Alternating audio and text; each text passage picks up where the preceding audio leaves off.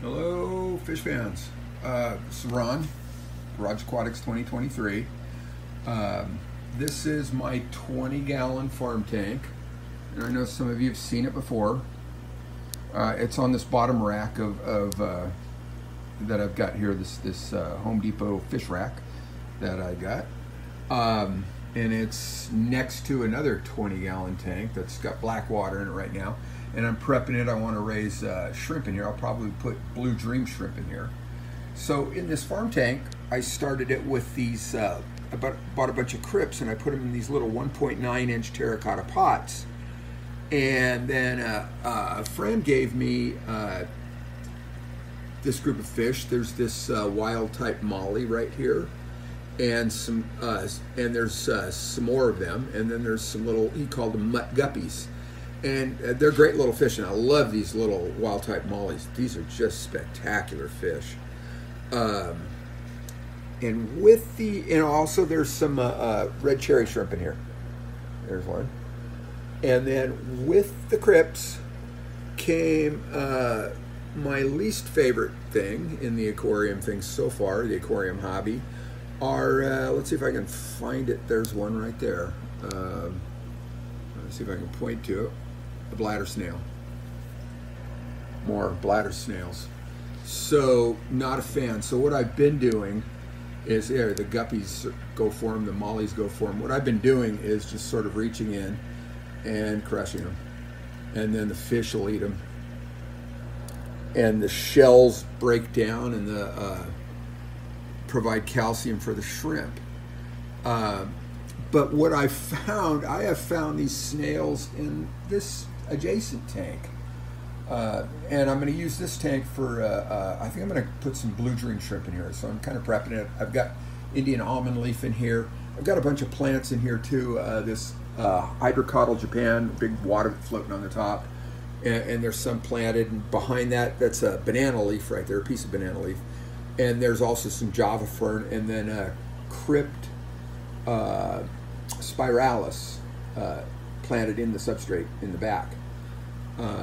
And there is one, I put one red cherry shrimp in here, kind of a sacrificial shrimp, to see if it'll work. And he's hiding in here because he was still around yesterday. I haven't seen him today, but he's still there.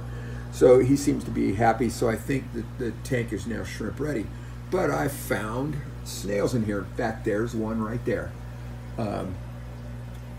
right inside the silicone. And what I'm thinking is they're just crawling right over the top and in.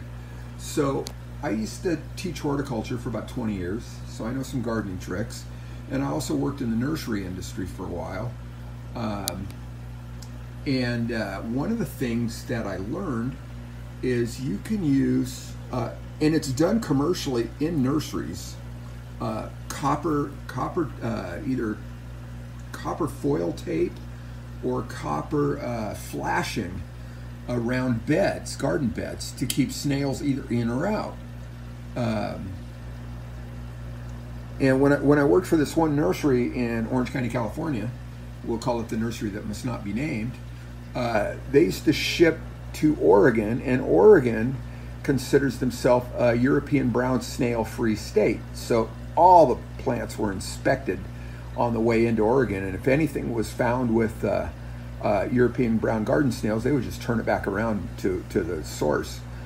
So when we would contract grow plants for Oregon nurseries, we would create a bed, wrap it in copper flashing all the way around, tight to the ground, and then every plant that was going to go in there would be inspected. They'd all come out of the pots. They'd look for snails, flip all the leaves on all, and this could be thousands of plants, 5,000 plants at a time, and then look in the soil for clusters of snail eggs, and then they would spray for snails just to make sure, snail treatments, and then they'd spray continually, every so often over the course of the growth of those plants. And they would be inspected at the end by a local ag inspector, and they would be certified snail free. All right. So the copper works as a snail repellent. So I'm hoping that's what's going to happen here. So I put this copper tape that I bought. It's a copper foil tape, and it's paper backed. It's thin. It's a little hard to work with, and it was really tough getting it all the way back there 2 feet. If I had thought of this or known this or whatever sooner, that I was going to have a bladder snail infestation, I would have put that on the tank before I stuck it on the shelf here. Now you got to be careful with this, because it will also, my understanding is copper in the water will kill shrimp. So this is up on the edge of the tank, so I'm not worried about it being submerged in the water.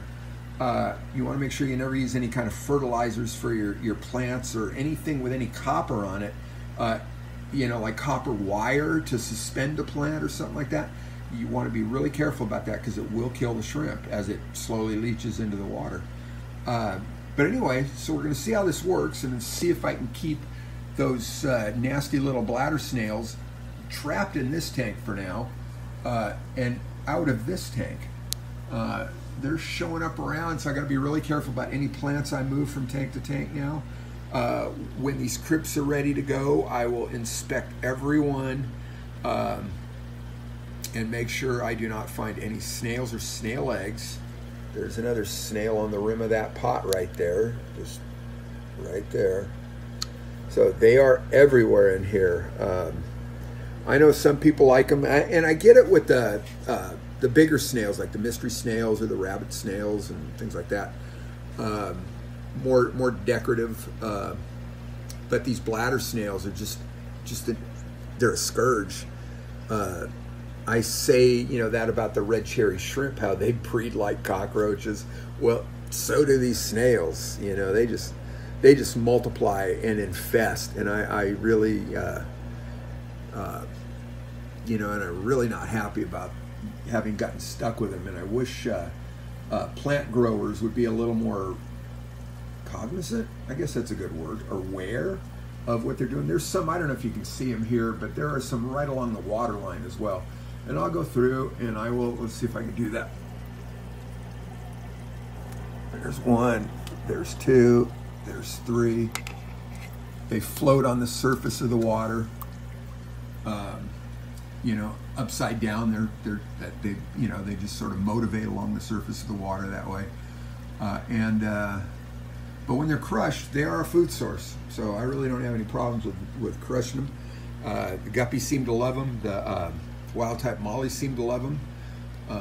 So it's kind of like repurposing them. So anyway, that's kind of it. So I thought I'd share that with the copper foil tape. That's the whole point of this whole video, was to just share the copper foil tape along the top of this one tank, and hopefully that'll take care of the snails crossing boundaries from one tank to the other, because that's the only way I figure they can get in here. Or I've been seeing them in here, and hopefully I'll keep a really close eye now, make sure that while they're small, if I can get them all out of this tank, I will do that. And then I don't have to worry about them moving on to the next tank and the next tank and the next tank, because that would not work for me. But anyway, thanks for watching. And I hope you got something out of that. And I hope you don't mind my rambling. And it's always a pleasure. So do me a favor, like and subscribe if you haven't already.